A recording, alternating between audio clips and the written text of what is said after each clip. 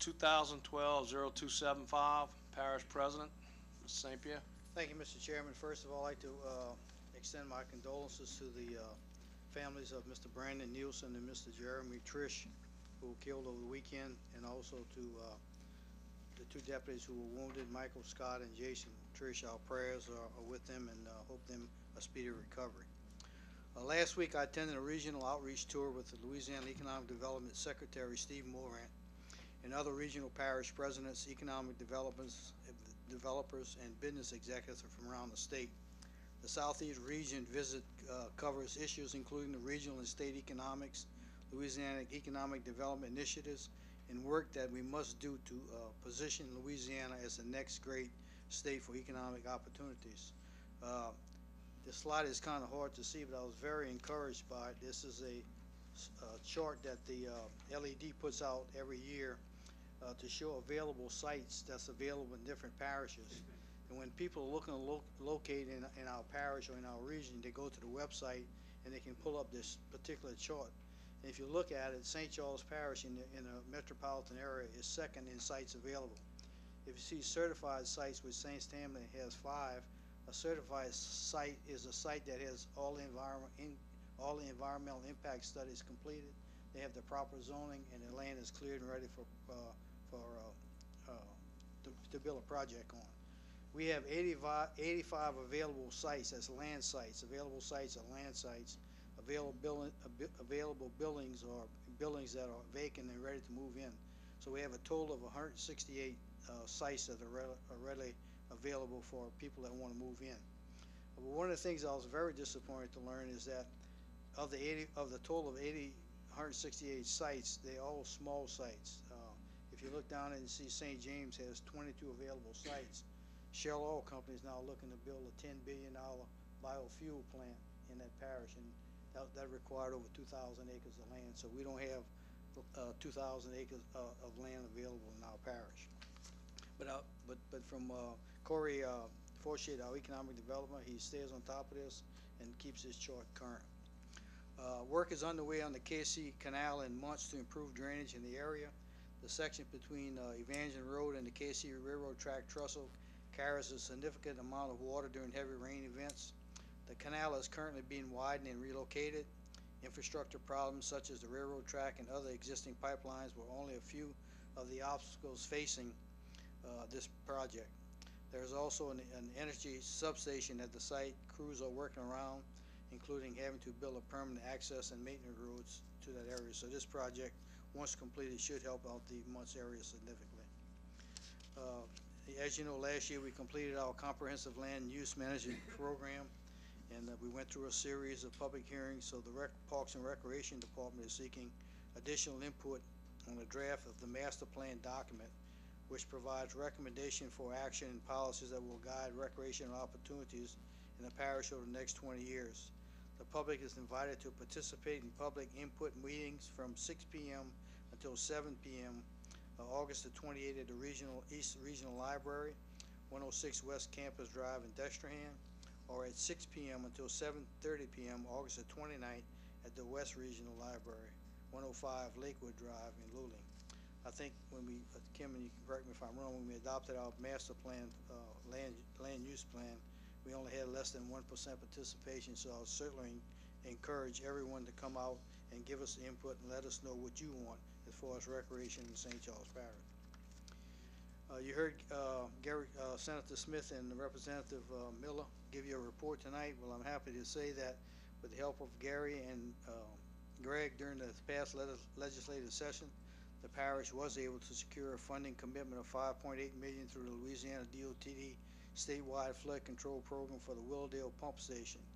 Combined with last year's funding commitment of $6.8 million through the same program for the Willow Ridge levee and the parish matching funds, the parish now has enough funding to complete phase 2 of the West Bank Hurricane Protection Levee. And thanks to Holly and her staff, that's a big accomplishment. The parish also was awarded a $289,000 FEMA hazard mitigation grant to replace culverts at the intersection of Mimosa Avenue and Primrose Drive in Yellowton Canal in Luling. This existing culvert will be replaced with an aluminum box culvert, increasing drainage capacity improving neighborhood drainage during heavy rain events. The parish has received a grant last year to replace adjacent culverts in the canal at Monsanto Street, River Oak Drive, Oak Lane, Diane Lane, and Lagatude Boulevard. I'd like to thank Dow, St. Charles Operation, who recently awarded the parish $10,000 to cover the cost of materials to complete subsurface drainage work at the West Bank Park in anticipation of the construction of a new, larger restroom facility, which is much needed. And I'd also like to thank Councilman Terrell Wilson, who is a Dow employee who sponsored that grant. Terrell, thanks a lot. To improve road safety, we plan on purchasing 4 portable digital messages boards and batteries with chargers, 2 cameras and a tower assembly, and traffic data collection with a grant of $90,250 from DOTD. An energy efficient upgrade to the Hornville Courthouse heating and air and cooling system, receiving an additional $165,000 through the American Recovery and Reinvestment Act. Grant funding on the now completed project total $518,000. Notification has been received from the National Park Services and the Office of State Parks of award of $200,000 grant, which will be matched with $200,000 parish money to complete Phase 2 improvements of the Rathbone Park in Louisville. Holly, good work on that one. Efforts to design and eventually construct a 250-foot communication tower for the EOC building are now underway, thanks to a grant of $960,000 from FEMA and the Lower Mississippi River Port-wide Strategic Security Council. We were made aware of that grant Friday, I think. Holly went up there and kind of twisted their arm a little bit. Good work. These grants will bring a total grant award for this year alone of $8.8 million. Last week we met with Senator Vitter, and as you know, Congress has passed a transportation bill. What does that mean to St. Charles Parish and the state of Louisiana? Well, we are no longer considered as a donor state. Before, for every dollar that we gave Washington, we was only getting 92 cents back. Under this new transportation bill, for every dollar that we give Washington, we get a dollar 2 cents back. That doesn't look like a lot of money, but that's a big swing, and we mean a lot of additional money to St. Charles Parish.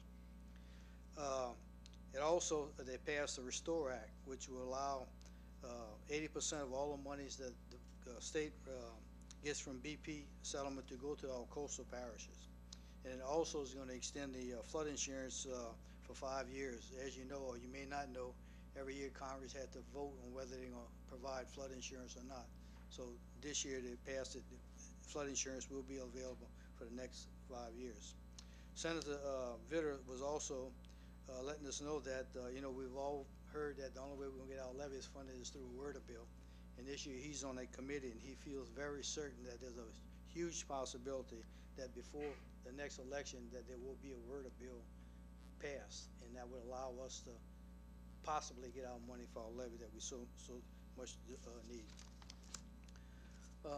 On a good note, Coyote Production, which is a production studio, that what they do, they don't make films, but they provide the studio for people and producers who make films. They will be locating in St. Charles Parish and East Bank and St. Rose in the old Colgan building, Colgan Cabinets. They're going to build a 21,000 square foot production studio. It'll be the largest in the state. They plan on investing around $2 million before the end of this year.